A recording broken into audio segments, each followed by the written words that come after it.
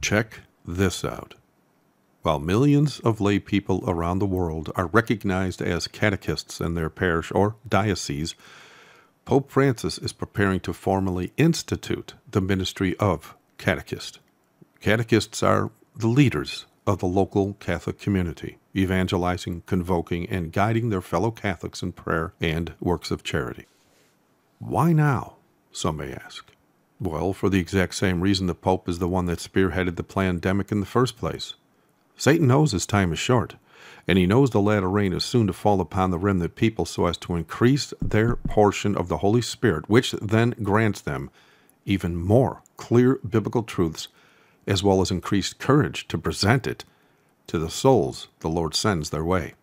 This final message will cause many all over the world to leave their fallen churches, regardless of what religion they hold to. As prophesied, the loud cry will be that clearly presented to all nations. The dying God of Rome is doing all he can via the man of sin to assure that when we, the obedient remnant people, are granted this prophesied refreshing from on high to go forth with the last message of mercy, the Pope is moved by Satan to put in place as many obstacles in our path as he can in the hopes that he can slow and even stop the work in some areas. Do a study on Sanballat and his satanic message when Nehemiah was preparing the wall eons ago. Are we not the prophesied repairers of the breach for the end of days? And so we must expect the demon of Sanballat to be very active now.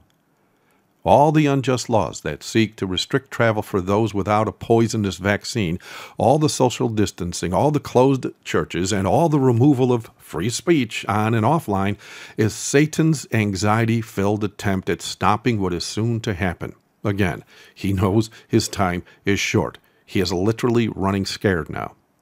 As per the Pope's declaration the other day, when we go forth in the loud cry, we all need to expect the Catechist of Rome is going to be right behind us, hoping to twist the final truth we present so as to stop precious souls from being ready for the return of Christ, just as the Pharisees did unto the apostles 2,000 years ago. As we saw, they failed to stop the formation of the Christian church back then.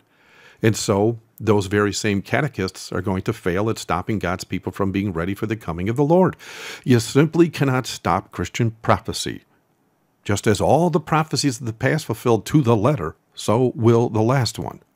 And by the way, as soon as you present the truth to the souls the Lord sends your way, before leaving them, let them know that the Catechist of Rome is coming. And they're not just going to be coming from the Catholic churches. They're going to come from every single church, including the SDA church, because as prophesied, they're all working for Rome now. In fact, they have already begun to twist the truth we preach, as well as soil the image of Christ. And so plant that seed so as to better prepare them for the expected Roman gang. This is a holy war. We all need to study and wield the sword of the Lord, which is, of course, your Bible. And we need to wield this sword in a way that only the obedient remnant people are prophesied to do. In so doing, many precious souls will have the opportunity to hear truths they never heard before, which will then bless them with a desire to accept Jesus Christ as their Savior from death as well as eternal damnation. Thank you for watching. God bless.